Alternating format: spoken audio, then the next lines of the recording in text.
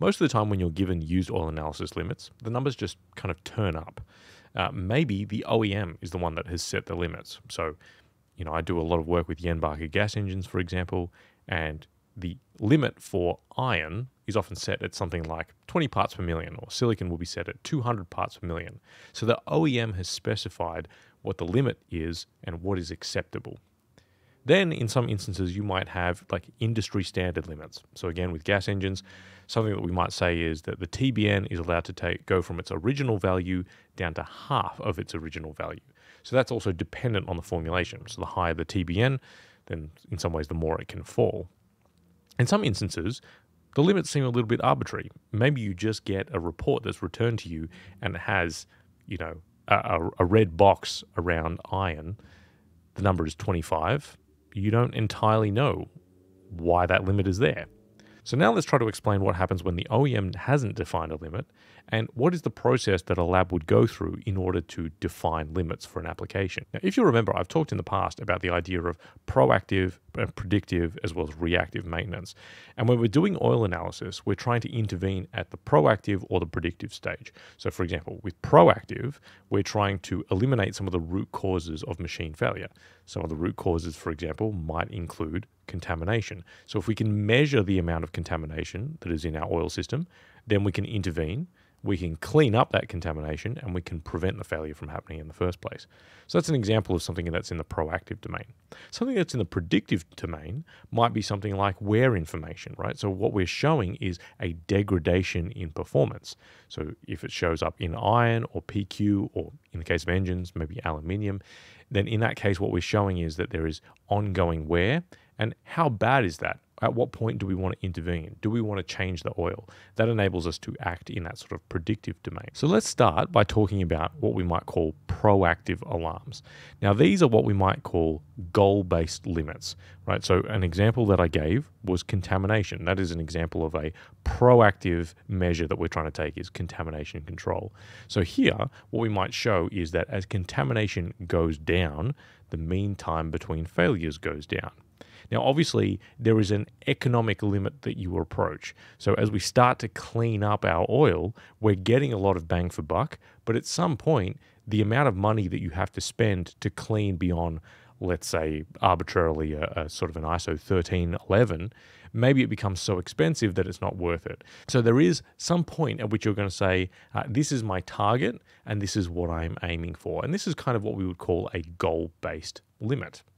Now, another example of proactive limits might be those which are age-based. So this is talking about the actual condition of the oil. So we might want to get out in front of that. So as an example, something like oxidation. Oxidation will increase over time, but additives will deplete over time.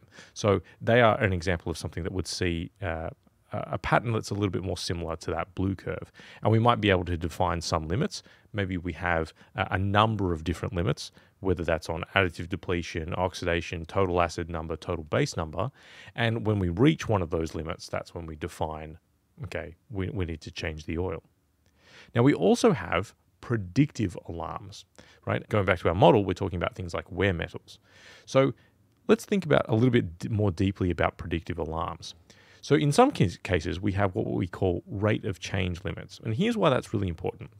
Now, when we look on an axis where we're measuring wear particles and time, and I'm saying wear particles in a generic sense because it could be the PQ index, it could be the iso particle count, it could be iron or aluminium as ICP. There's a whole bunch of different things that could go into this. It is non-trivial to say that the position on the right is showing a condition of wear which is worse than the circle on the left, right? And that makes sense. As we increase in the number of hours, it's most likely that our wear increases. However, what about this instance, right? The number of wear particles is higher in the position on the right, but the rate of change is less. And wear is a process that occurs over time. So that would suggest that the wear rate has actually decreased over time. And so that's actually a positive indicator. So when we're talking about rate of change limits, remember we are talking about the, if you like, derivative of the curve. Sorry to take you back to high school calculus, but what we're talking about is that sort of tangential line. If we want to calculate the rate of change, what we do is we take the rise and we divide it by the run.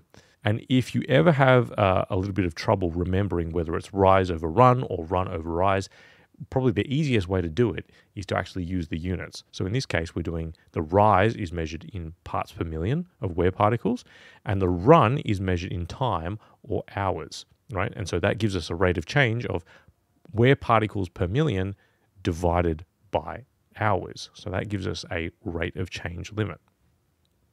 Now, another example where rate of change limits can be extremely important is what if I took something like this scenario?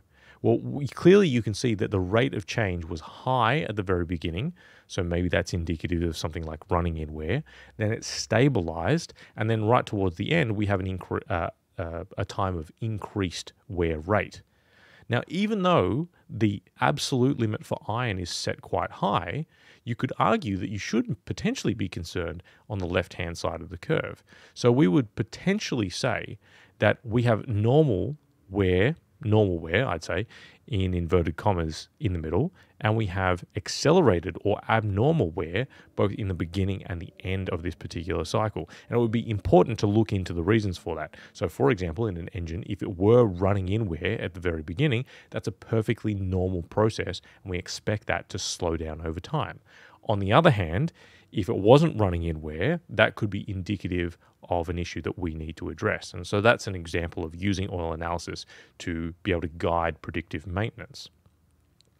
Now, in this instance, we've brought the absolute limit down, and in fact, what you can see is that even though it is experiencing a normal wear rate, we are exceeding the absolute limit.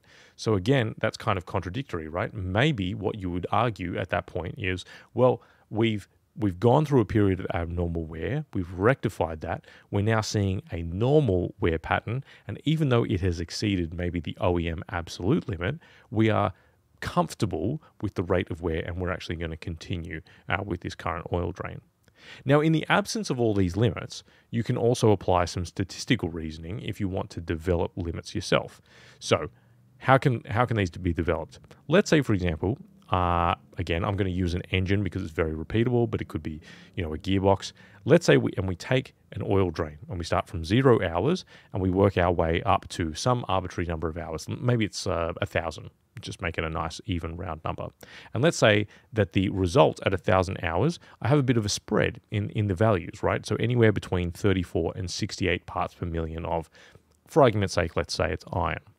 Well, if we were to plot these, right, and I'm going to map these onto a different sort of space where the wear is now going to be on the x-axis, we could start to count them.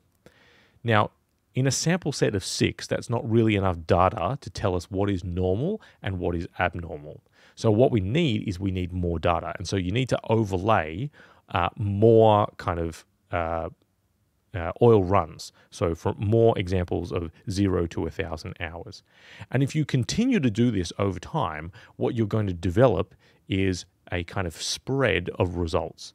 And typically the more results you get per the central limit theorem, you'll start to see it approach a normal distribution. And we typically say that in order to apply the normal distribution to a set of data, you probably need about 30 data points, right? So eventually it will start to look like the normal distribution. And now we can start to set limits. So often what we'll say is anywhere between 1 standard deviation from the average or the mean, we'll call those normal results. Anything that's beyond that becomes a caution. Anything that is 2 standard deviations beyond the mean becomes an alarm, right? So that's a way that we can apply these. Now, one thing that you should note is that as we change our position on this line, right, the distribution is also going to change. So typically, right, let's say, for example, fresh oils are all typically going to be clustered around 0 parts per million, right? So there's very little spread. And the spread in results should probably get larger as the number of hours increases. So here, around the 500-hour mark, what we're showing is that that spread is a lot smaller than it was at 1,000 hours. And so that is actually going to tighten up the limits at 500 hours of what is normal. So that's an example of how you can use historical data to develop limits for yourself. Now, keep in mind right? That these lines where I'm showing wear over time, they need to be comparable data. So for example, it needs to be the same engine running on the same fuel, right? It's got to be a like-for-like comparison. You can't have, let's say, for example, a gas engine being compared to a diesel engine, or a Cummins being compared to, let's say, a Daimler, or Caterpillar engine or something like that. You need to have an apples for apples comparison. And then this is why the oil analysis laboratories are really the ones who are able to set these kind of limits, because they have huge data sets where they're taking on so many thousands and thousands of samples from a variety of different customers. They're able to build up these huge databases. As an individual, you're unlikely to be able to do that unless you have a very large fleet. So there are some like truck fleets, for example, or in the mining industry, sometimes you'll see large kind of like excavator fleets and big truck fleets as well. The type like big loaders, for example, the Cat 777 types. Maybe if you have enough of those, you can start to build up enough of a database that you can get an idea of what is normal versus what is abnormal.